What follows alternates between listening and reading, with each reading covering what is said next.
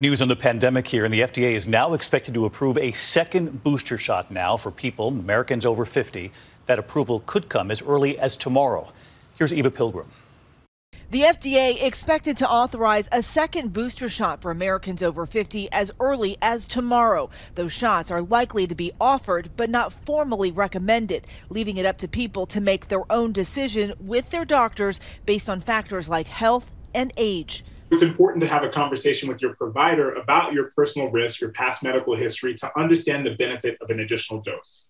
And next Wednesday, the FDA will weigh a second booster shot for the rest of Americans, along with the need for a variant-specific booster. I would not be surprised, even though there's no guarantee, that we would require an intermittent boosting somewhat similar to what we see about the requirement of a flu shot each year. The push for a new round of boosters comes amid growing concern the Omicron subvariant could fuel a new surge in cases.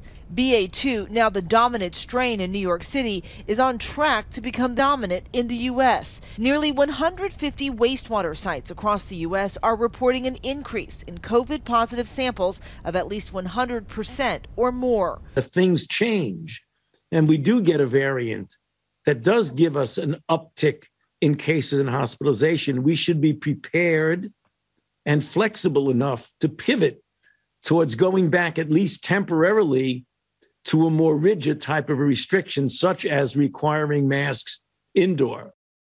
And the FDA could authorize that booster for people 50 and older as early as tomorrow. We could see shots going into arms within days after a sign-off from the CDC. As for the rest of Americans, the FDA will kick off that discussion next Wednesday. David? All right, Eva Pilgrim with us tonight.